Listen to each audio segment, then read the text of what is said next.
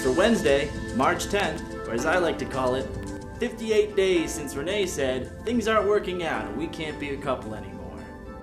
Looks like there's going to be a heavy precipitation system moving into the Atlanta area later on tonight. So if you're going out on a big date tonight, you might want to bring an umbrella and a boat. This system will sustain itself over the next coming week.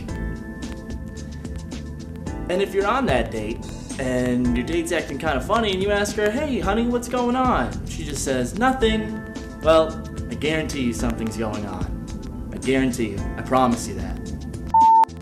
But it's like our producer Chuck says, you can't convince someone to love you with logic. Is that right, Chuck? That's why I'm sitting down. I can do the weather sitting down. I don't see any problem with that.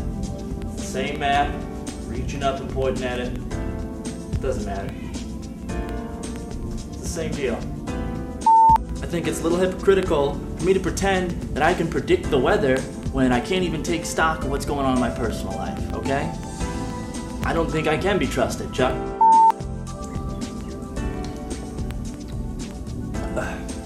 Well, the point is, you can trace a cell phone number. That's what I'm saying. It can be done.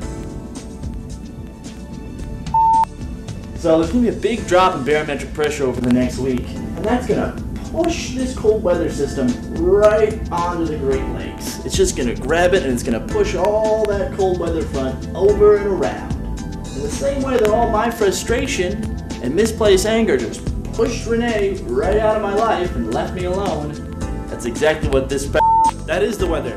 That is the weather, Chuck, because that's what's going on right now, okay? Those are the conditions. I can't eat. No, maybe it isn't ethical. But as soon as she throws in the trash, that's public domain.